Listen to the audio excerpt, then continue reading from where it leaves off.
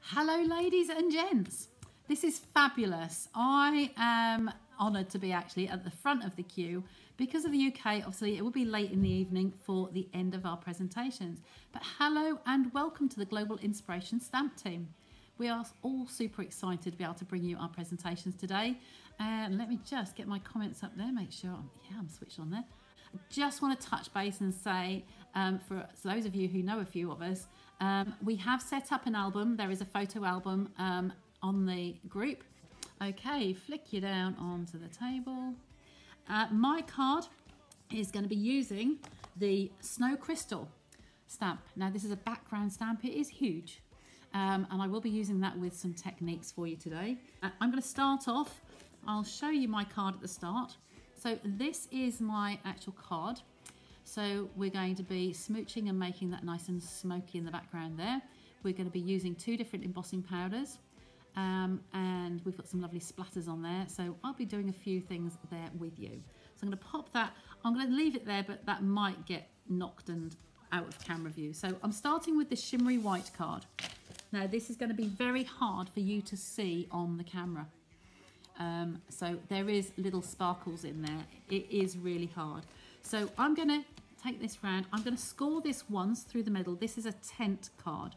So I have my little dots on here. We are in metric. You will find everybody today will be presenting in the measurements that they are comfortable with. So you might get some of the double measurements, you might not, but we are trying to make this a little bit more simple and less hassle really for everybody, but most people will translate if they want to. Here we have a scored line through there. That made me, what I've just done, actually cut me two cards so I can fold that second one and make a pair of those. So I'm just going to burnish that edge with my bone folder because I do like it to stay flat, and I can see all those gorgeous little sprinkles in there, but I don't think you'll catch the, oh yes, you might just be able to catch that on the camera. If I move that around, I did just glance through there. So this is my base. I'm going to put that to one side for now because I'm going to jump to my craft layer. Now the craft layer on here, I started out thinking I was going to try to see what I could do with the note cards. Now, did you know Stampin' Up actually have craft note cards and craft envelopes? So I was going to play with this, and then I cut my piece of craft card. This one here, we have craft card, craft 6x6 paper pack. So I cut my craft size to be the same size as that. So let's start by doing that. I then decided I was going to do it as a full size card. So these note cards are 5 inches. Okay, we're going to need that strip for later. Okay, so I'm going to put that in my little tray beside me, by 3.5 inches. Okay, and then that can just go away for another project. So we have, I've lost it, this one here. So we have, this is just 1/4 inch or 1/2 centimetre bigger. So you can make these panels as big or as small as you want. So we're going to be working with these two. I'm going to put that with my card. Okay, and we're going to work on this one first. Now comes in my Stamparatus. Okay, so my Stamparatus here, I have pre-mounted my stamp on there. And I meant to just have this lined up so I could just plop it in, but it's good for you to see how I worked on this. Because it's already on there, I'm just going to anchor that down in 2 corners. We want the tip and the top and the bottom here, the tips, to be in the middle at the top and bottom. I like to eyeball it, but if you really want to, you could measure the middle and put a little pencil dot, measure the top and a pencil dot. But I think that's a good mix. And there's part of this is just off either side. They're pretty even Stevens, so I'm going to go with that. Okay, so if I just slide this across, I'm trying to keep that one in view as well. We're not going to be able to manage it all the time. So I have my Versamark. So I'm going to ink my stamp up with Versamark. In putting the Versamark on here, my plate is sloping away from me. So I'm just going to pop that underneath there. That keeps my plate on an even keel, so it's nice and flat. Okay, so I'm going to tap all over here. Now this is where the camera might jiggle. I'm going to try and go gently. Okay, so tap that on there quite gently, and I'm just going to rest that back in the lid. So I'm going to ink this more than once. And this is my air hockey puck. For those of you who've seen me before, no, but anyone new to joining me today, this is the child size ones, and I bought them off Amazon. But one of my team, Jackie, who's on later, she has used a Yankee candle lid, and I've also realised that you could actually use a wooden doorknob. Just go to your DIY stand shop and buy a wooden handle, and then just put some felt on the back. So I'm going to ink this up twice. Because it is a clear ink, it is sticky. Versamark is like a gluey ink. Okay, I can look at this from the side and I think we're okay there. So I'm going to take my piece out, taking care not to touch the middle of the edges. And I'm quite happy I've got my grid paper there. That can go there and get cleaned later. So take that out of the way, and that one. Now we're going to go to my embossing powders. So I'm going to go with my clear first. So this image is going to be sprinkled with clear, but I need a top tip here just to tell you. Stampin' Up have several powders. Okay, they have Heat and Stick as a separate one. This is one that I've used on another technique. It's good for the gilding flakes. Okay, so I've got another project going out with that next week. But then we have white and we have clear. I'm going to be using both of these today, one for the greeting and one now. So while this is still wet, I'm going to sprinkle the clear embossing powder over here. What I wanted to point out to you was, if you have these on your table or in a container, keeping them all together like Sandra does, you will find that you will often pick up the wrong one, like I've done. Oops. And they are all white. So I want to just point that out to you, that this is the clear embossing powder and it is white. You have the white embossing powder is white, and then you have the Heat and Stick, which is white. So just be aware of that. When you pick up your pots, you get the right one. So we're finished with our clear, and we're going to use the white in a second. So I have my heat gun here. I'm just going to quickly black this. It's more than just a card you see. It's part of you, a part of me. It's creativity.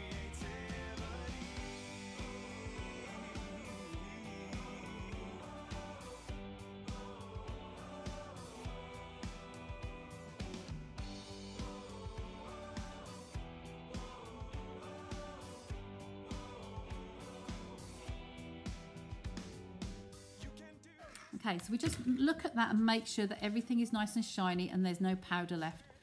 Okay, because it's white and it goes to clear, it's quite easy to see. Now, the next technique I need to do, I need this to dry fully. So I'm just going to leave that to one side. We're going to bring back the piece of card that I had here and my Versamark again with the white powder. And for my sentiment, obviously there's no sentiment in this set. For the snow crystal, so I've gone to the Christmas to Remember, and I've got the Merry Christmas here. Okay, some lovely sentiments in there, ready mounted on my block just to save a little bit of time. Just want to get a nice good inking on there without jiggling the camera. Okay, and place that on here. Hold my breath so I don't move it. There we go. You won't be able to see that until I place the powder on there. If you could see our tables, when we go live, we start off with everything laid around beside us off camera. And when we finish, everything is just dumped. It is everywhere. So the messy desk syndrome is definitely after a live. So I've got the white powder here, tapping it down into the center, back in the pot, and quickly put that lid on before we spill any. Now, it's good to find the dust buddy after you've done your stamping and embossing. This is a really good tool. I should have wiped this over here just for any little pieces of static that might stick the powder where we don't want it. But hey, I think this has done a pretty good job. I'm just going to heat this one. You can bet it doesn't matter where you go. You find a friend who does just what they love and lets it show. One card at a time can really change the way we live. Okay, that's all the embossing. So Love embossing, Elizabeth, hi. So this one here, we are going to fussy cut. But I'm going to do a quick tip and just start you off. Where did the glasses go? Yeah. But I have got one I did earlier for you. So I'm just going to quickly, for those that haven't seen me fussy cut before, the scissors stay still and your fingers here move your paper. So I'm going to start off here. I hope you can see this. I'm just tilting the paper with this hand and just coming around here. I'll do part of it and then I'll go back to the one that's already done. Okay. We are good for time. We're not going to run late on this one. Okay, so literally I'm pivoting with this thumb here is doing the wiggling. Can you see that? So the scissors are actually still. Okay, so we come all the way down here. I'll do one side and then I'll jump to the one that I've already done. Just to save you time. Okay, so come along here, just wiggling it along, wiggling the camera, and then we pivot round the corner by turning it with this finger and just start back down the other side. So I'm going to cut that off and leave that one for now. But you can see it is just practice. Practice, and our Stampin' Up snips are the best. With that now, I'm going to take a piece of scrap paper here and I'm going to go back to my image here. I have my white, my craft white ink pad, and I have the re-inker if I need some more, but I did use this obviously to make my sample, so I should be okay. So our blending brushes are absolutely fabulous. I make it look easy. I know, sorry, it is just practice. I do lots of fussy cutting, so yeah, I am very well practiced. This, I've put these little tags on here. This was a gift I was given in New Orleans at the leadership, Stampin' Up demo leadership event. Very, very nice because you can put one on for each colour. Because it's white bristles, I have actually got white ink on here. Can you see how lovely those bristles are? They are just so soft. It looks like a piece of sponge, but it's not. So what I'm going to do is massage this in here. Okay, I will start off the card. You can't really see it, but what I want is just to get a bit of a smoky feel on here. Okay, so we're going to massage it all round over the clear embossing powder, just to get a little bit husky. Okay, because it's a soft colour, obviously it will take a little bit of working at. So this is where I was worried that the table might wriggle a little bit.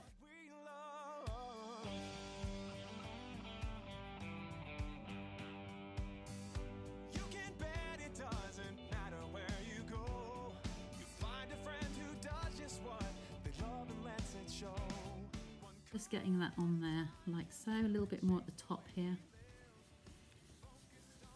Okay, as you massage, you will be bringing, the bristles will then lift off the shiny surface of the clear. So I'm going to put those to one side for a moment, take a piece of kitchen paper, and I'm going to just polish very gently, and where the shiny surface is, it will lift the ink. Okay, so it'll bring that back through. And you will have, in the background, you will have a little bit of smooch on there. It's better on the camera, actually, than it is for me to see. You can see how much white there is showing up around there. Okay. I am going to do some splatters on here, but I am going to do them at the end. There is a reason in my madness, because I want things to dry. So what we're going to do, we'll shut this lid for now on the ink pad. And next, I'm going to take my layers. Okay, and I'm going to stick these together now. So I'm going to attach this one to there and that one to there. So grab my Tombow.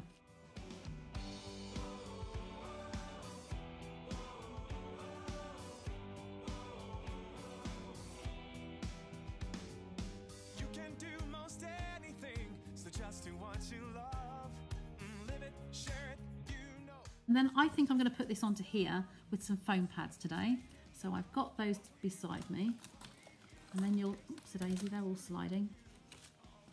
And then you'll see the fact that I've got my greeting ready done, and with the pads on there as well, look. What we say, it's Stampin' Up and it's our way to love, live and share it today. What we love, what we do, makes a difference in me and you. 30 years of inspiration and love. How we live, what we say, it's Stampin' Up and it's our way to love, live and share it today.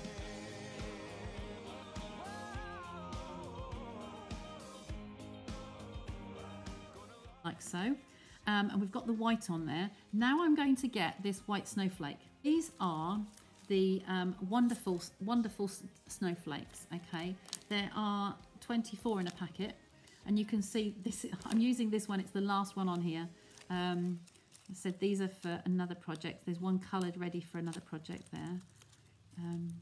There's just held on to this template by the longest edge here.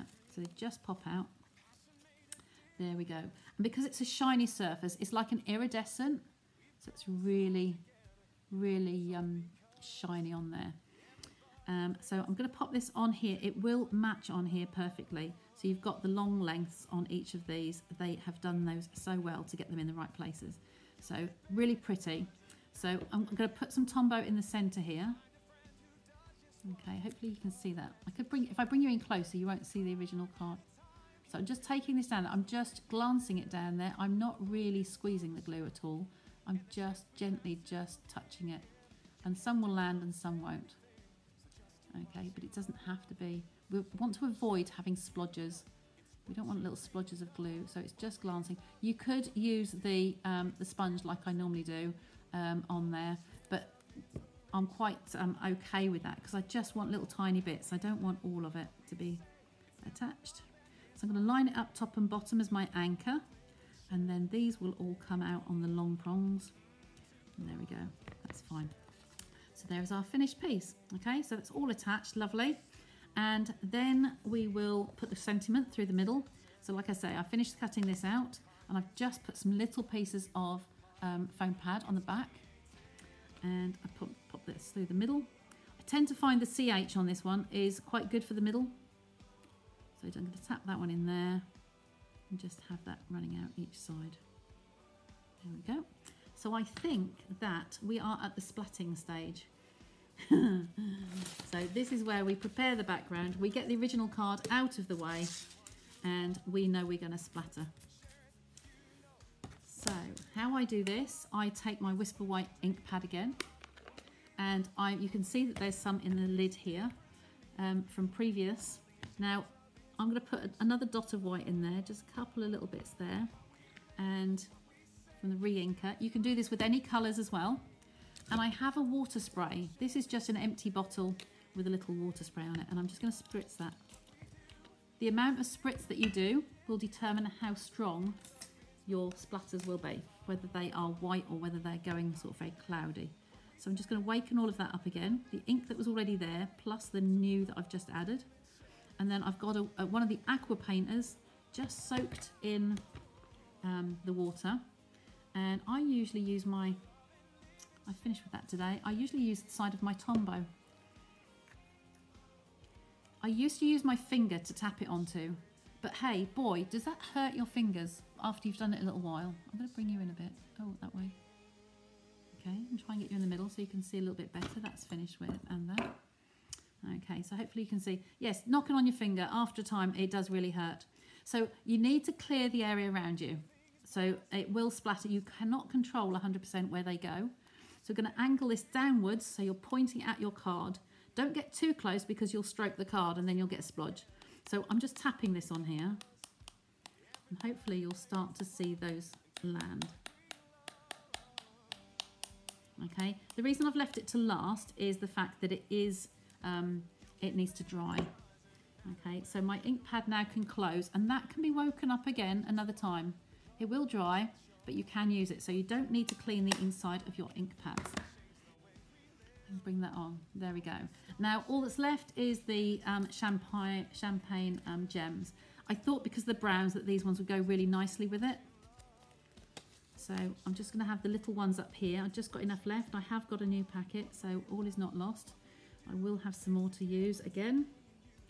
Okay, just adding on 3, the rules of 3s or 5s. There's enough detail on there, so just slide those in. And there is my finished card. And thank you very much for joining me. Hope to see you again here soon. Okay, thanks for joining us. Bye for now.